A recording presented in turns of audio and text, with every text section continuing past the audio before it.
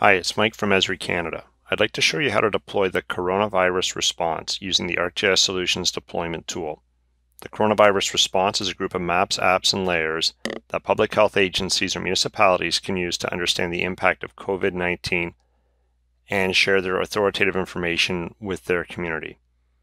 So to work with the coronavirus response from the ArcGIS Solutions for Local Government team, you'll need to have at least ArcGIS Pro 2.3, Basic, Standard, or Advanced, and have access to ArcGIS Online, and you'll need to be at least a creator user type in order to work with this. So with the coronavirus response, you get many applications that you can use to help share information and understand the coronavirus in your community. Things like different dashboards for coronavirus cases, community impacts, public place managers, and so on. With all of these applications come different maps and layers that are used to support the underlying solution. You may choose to use some of these or all of these, but all of them will get deployed into your organization when you use the tool. So to get the tool, you'll go to the ArcGIS Solutions Deployment Tool download, and this will download an add-in for ArcGIS Pro. So I'll download the add-in from the site. We can see it's a fairly small file, and this will go into my downloads folder where I can then extract it. So this will contain a single add-in. Now I have ArcGIS Pro open, just a blank ArcGIS Pro, and under the share window I already have the ArcGIS Solutions tool installed from the add-in.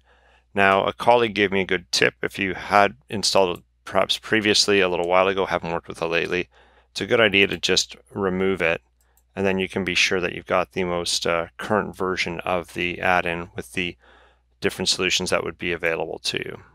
So it's been deleted. I do need to take ArcGIS Pro and close it and then open it up again. So I'll install the add-in now, just with a simple click on it. I have the ability to install the add-in. And then I can relaunch ArcGIS Pro. So this will ensure that I have the latest add-in with the latest solutions from the ArcGIS Solutions team.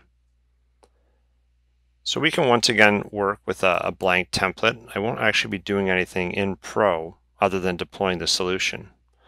So I can get right into the share tool. That's where the ArcGIS Solutions deployment tool is, and I will launch this. So there's a series of steps here that are outlined in a task. The first step would be to sign into an ArcGIS organization, which I've done. We can see that here with my identity. Then I'm going to deploy an ArcGIS solution. So it's not just the coronavirus tools that are available through this solution. There's many other ones, but for today, I'm going to be getting the coronavirus response template, so I can just search on that, or I could browse the different folders, and I'll find the coronavirus response. There's 3 of them under 3 different areas. They all are the same response template. I'm going to store it in a specific folder, and then I'm going to deploy this to my organization. So this will create all of those applications, all of those maps, and all of those feature layers in my organization under this COVID-19 folder that I previously created. This will take a couple minutes to do since there are several apps, maps, and layers. So we'll come back to this when it's done.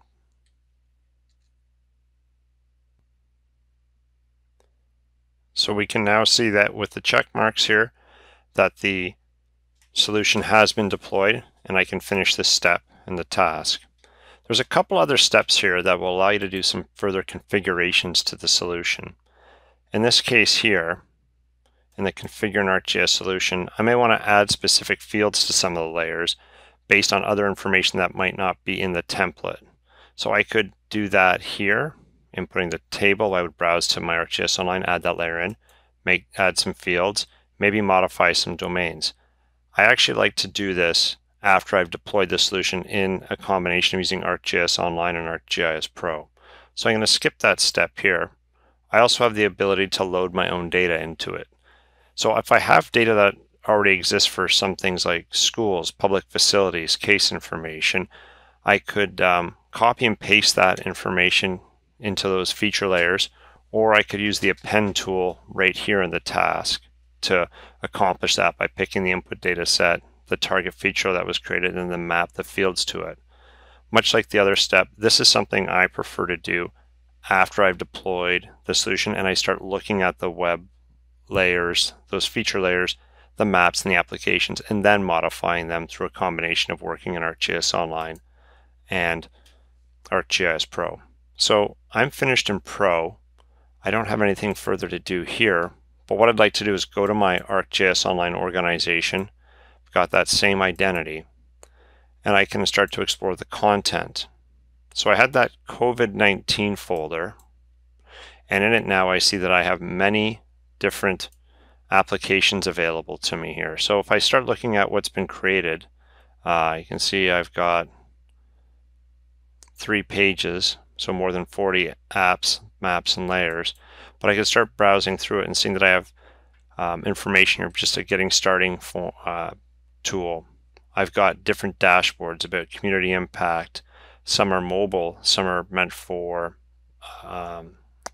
desktops versus mobile devices, since the responsiveness will be a little more tailored based on each application that you're going to be working with. One app that I like to look at here is this coronavirus response, and this is one that is basically just a gallery app that allows us to see the different components that we might want to work with here. So this is a good way to start exploring the maps and apps and start to seeing what they are. So you might want to see the coronavirus case dashboard and see what this framework is for what that you can start to apply the data to. So nothing to fill in here yet. This is where your information will start to get populated when you work with the solution. Or you may want to look at the public place manager here. This will allow you to manage and indicate what's opened or closed for different government facilities, medical facilities, public places, and school districts. So all of these applications that we have here have maps that work with them as well. So we can even start to see here, if we want to look at some of the layers that we have views for the public, and then we have the layers themselves that you would work with and edit. We can see what we have in this case here. We'll take a look at one of those layers here. Public places, for instance, it has information about government facilities and landmark facilities. So when we take a look at the data, you get an understanding of the fields that are in here for the government facilities.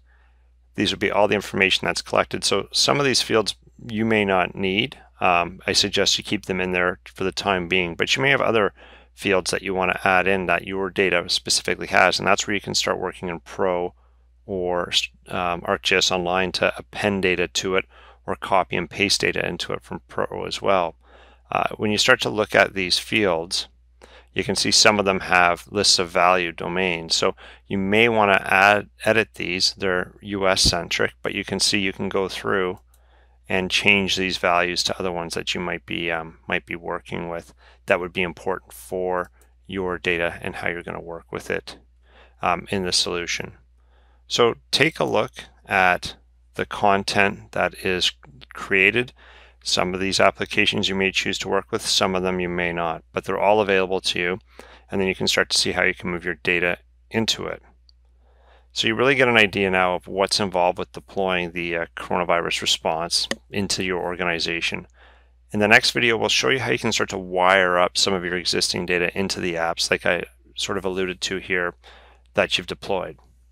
I hope you found this video helpful. If you have any questions or comments, feel free to leave them in the comment section below. Thank you.